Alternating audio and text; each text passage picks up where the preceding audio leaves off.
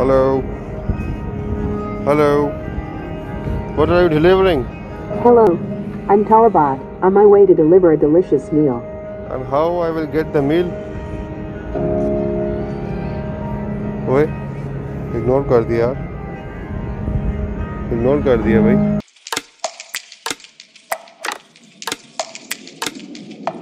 दो जगहों पर जब मैं गया हूँ ना, तो मुझे जो है एक्साइटमेंट फील हो रही थी। पहली जगह जो थी वो डेजर्ट सफारी थी, और दूसरी जगह जो थी उस जगह पर मैं अब हूँ, और वो है दुबई एक्सपो 2020।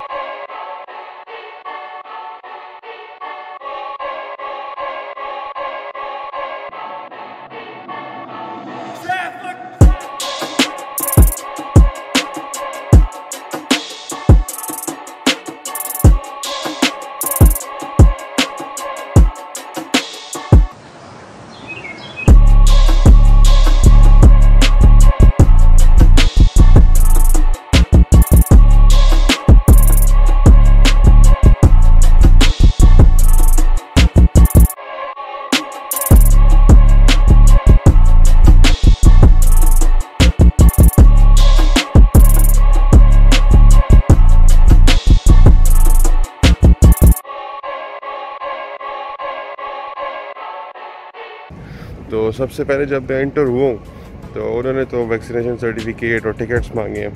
वो देने के बाद बहुत सारे यहाँ पे फ्लैग्स आते हैं, ऑलमोस्ट 192 फ्लैग्स हैं।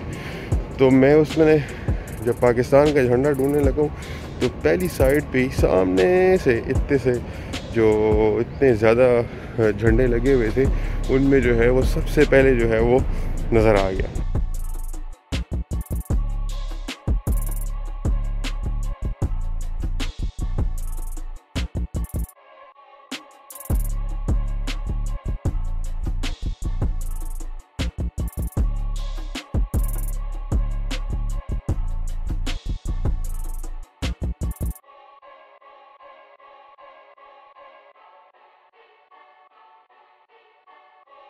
अच्छा, जब वहाँ से एंटर होते हैं तो उसके बाद वो आपको काफ़ी अच्छे तरीके से गाइड करते हैं, और उसके बाद फिर आपको बताते हैं कि आप मैप साथ अपने रखो। और अब इस वक्त जो है वो मैं डोम में खड़ा हूँ। इनका डोम है, और यहाँ से डिफरेंट पेविलियंस जो हैं वो डिवाइड हुए हैं। राइट साइड पर मोबिलिटी है, लेफ़्ट साइड पर जो है वो अपॉर्चुनिटी, और इसी तरीके से डिफरेंट सेक्शंस में उसको डिवाइड किया हुआ है।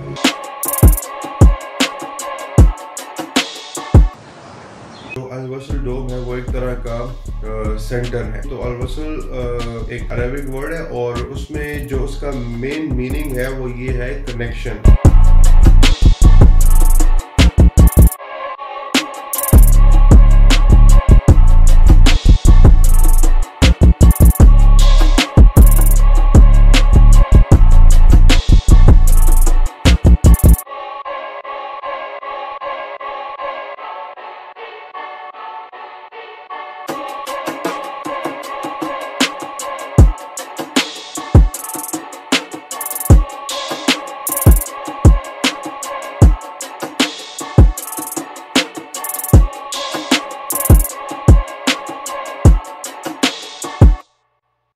मोबिलिटी डिस्ट्रिक्ट का जो मतलब है, जो मैसेज मोबिलिटी डिस्ट्रिक्ट के अंदर दिया हुआ है वो ये है कि हम जो हैं वो अपने वे ऑफ लिविंग को ट्रांसफॉर्म करते हैं, और वो ट्रांसफॉर्मेशन जो है हमें जो है वो ड्राइव करके फॉरवर्ड यानी फ्यूचर की तरफ ले जाती है।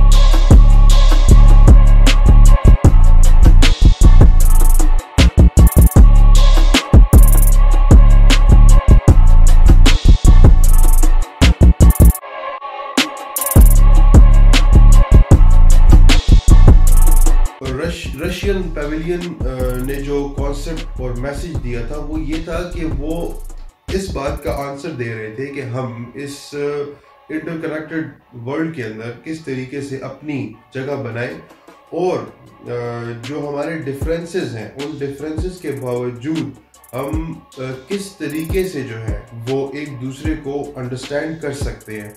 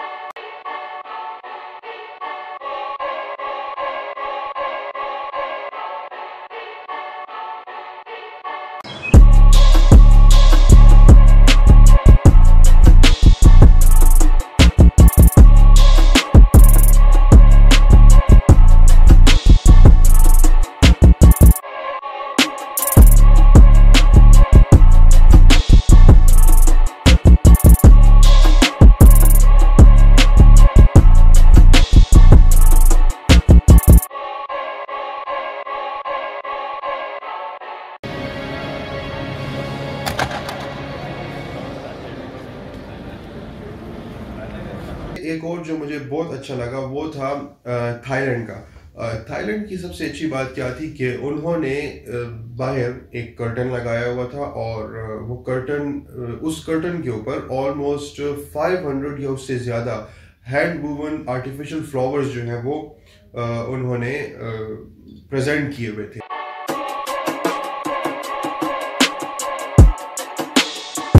और जो उनका जो एक मेन थीम थी वो अपनी हॉस्पिटैलिटी को शो कर रहे थे कि हम कितने जो है वो हम्बल लोग हैं। जब हमारा कोई बाहर से कोई गेस्ट आते तो हम उसको किस तरीके से वेलकम करते हैं।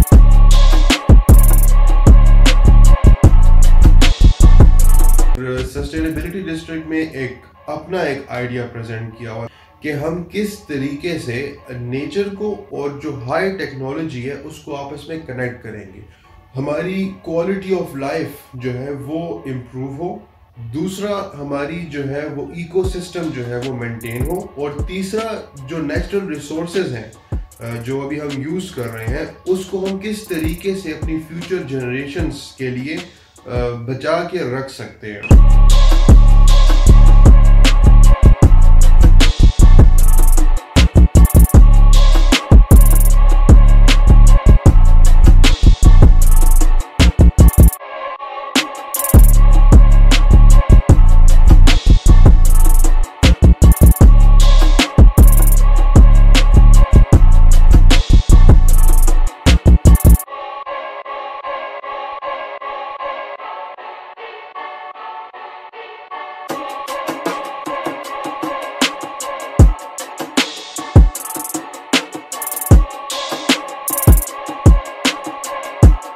उसमें जो सबसे मुझे जो अट्रैक्टिव लगे जो पवेलियंस वो थे एक यूएसए और दूसरा कैंपस जर्मनी।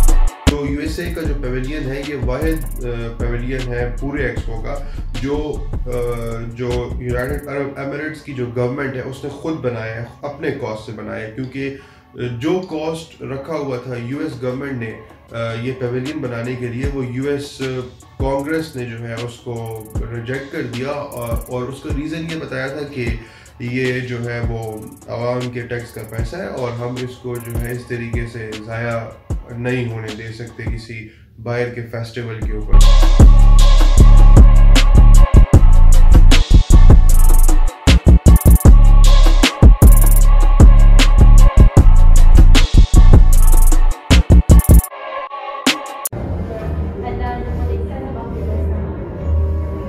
ये 3.8 बिलियन ईयर ओल्ड जो है ये रॉक स्टोन है और ये कहाँ से आया हुआ है? ये चांद से आया हुआ है। तो ऑफिशियली चांद का एक टुकड़ा नीचे पड़ा हुआ है।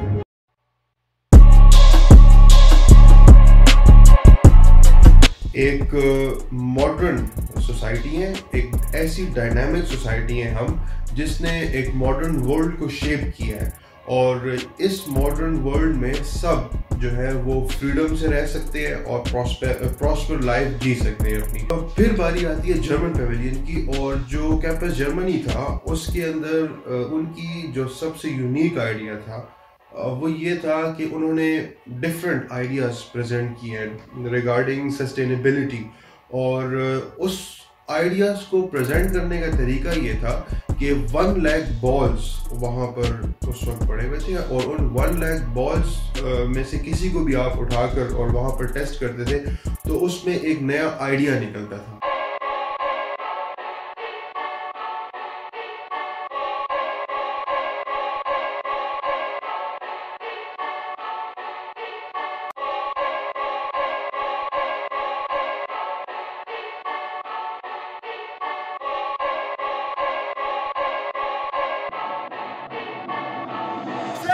अपॉर्चुनिटी में जो मैसेज दिया हुआ था वो ये मैसेज था कि हमारे पास जो है इस दुनिया में बहुत सारी अपॉर्चुनिटीज़ हैं, लेकिन वो अपॉर्चुनिटीज़ हमें लेनी पड़ेंगी, हमें वो खुद से मिलेंगी नहीं, हमें वो लेनी पड़ेंगी और वो किस तरीके से अपना माइंड यूज़ करके वहाँ पर जो है वो प्रोग्रेस को जो है वो उधर की जो पेविलियंस थे उन्होंने प्रेजेंट किया हुआ था। तो सऊदी अरेबिया ने टेक्नोलॉजी को अपने पास्ट के साथ कनेक्ट किया हुआ था। फॉर एग्जांपल वहाँ पर उन्होंने एक डेजर्ट बताया और वो डेजर्ट इस तरह का था कि वहाँ पर लोग जो थे वो पिकनिक कर रहे थे, लेकिन जो मोड्स ऑफ पिकनिक थे वो उनके बदल गए थे, जो टेक्नोलॉजी वो यूज़ कर रहे थे वो बदल गए थे। तो यहाँ पर मेन आइडिया उसका ये था सऊदी अरेबिया का कि हम जो है वो अपनी बैकग्राउंड को नहीं भूलें और अपने बैकग्राउंड को साथ रखते हुए जो टेक्नोलॉजी है उसको भी हम अपॉर्चुनिटीज़ के थ्रू